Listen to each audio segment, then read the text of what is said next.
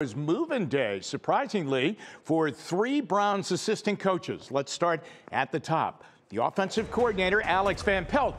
Now, offensive coordinator by title. Now, remember, Kevin Stefanski called his own plays and really was the architect of the offense. But Alex Van Pelt's been here since Kevin got the job. Great guy, quarterback in his day, of course, when he played in the NFL. And one wonders now where he will be able to go. Because remember, you look at these last 4 years, and I think teams that would interview him would say, yeah, but you didn't call plays in Cleveland. And that might be a little bit of a deterring factor for him, but good luck to him. He did a very, very good job here, specifically working with the quarterbacks.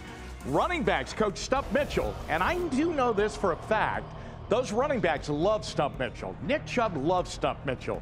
Kareem Hunt really had a great dealing with him and kind of a friendship with him and a relationship with him. And the young running backs always just lived on what he said. Stump Mitchell, who's been here with Kevin Stefanski, he is moving on too. And so is the tight ends coach, TC McCartney. He is not coming back.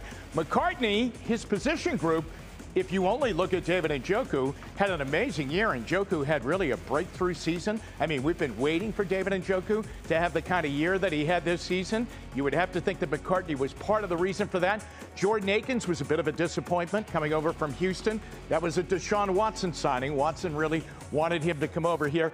And, of course, Harrison Bryant continues to be the #2 tight end here. So those are the three coaches who are moving on from the Browns just a couple of days after they're eliminated from the playoffs. Now, what is going on here? Let's read under the covers, okay? Usually when a team does this, and because there are so many openings out there and going to be new head coaches named around the NFL, and then their staffs will have to be filled, that the Browns might have their eye on specific people that they want to be able to go and get right away. If you go back to last year, right away, Joe Woods was released as the defensive coordinator, and then the Browns had their eye, of course, on Jim Schwartz, and they went right out and got him before anybody else could claim him. Conversely, if you remember, Bubba Ventrone, the Browns had their eye on Bubba Ventrone to be their special teams coordinator, but he was interviewing still in Indianapolis to be the head coach with the Colts.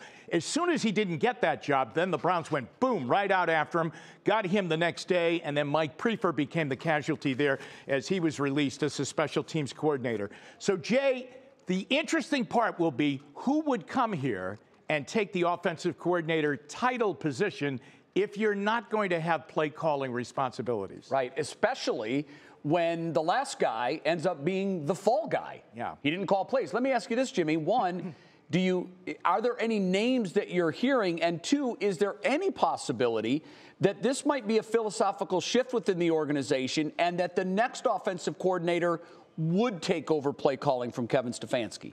It's out on the table. I think it definitely would be out on the table, and you wonder what's going to happen now. And, of course, it was a very hot topic last year that a lot of people thought at the end of last year, coming into this season, that Kevin should have given up the play-calling responsibilities and just been kind of a CEO head coach. He didn't want to do that. I don't think he still wants to do that. I think he likes calling plays.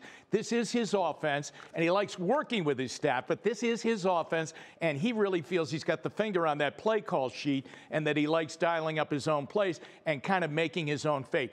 If you're talking about where this goes, okay, there are three different ways this could go, all right?